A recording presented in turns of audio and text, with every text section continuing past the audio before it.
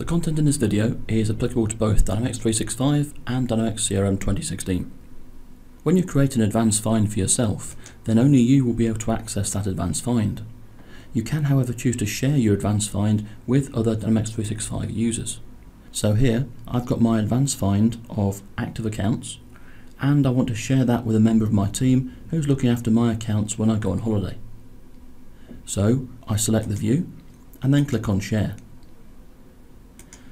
I need to select who I want to share the view with, so I go to Add User or Team. I'm going to share it with a team member called Alan.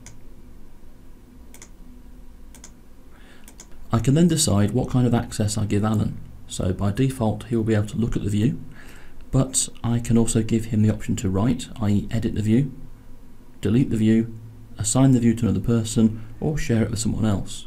So here I'm going to choose that he can look at it and edit it. Then I click OK. The view will now appear for Alan. The principle is the same if you want to share a dashboard or chart that you've created with someone else in your organisation.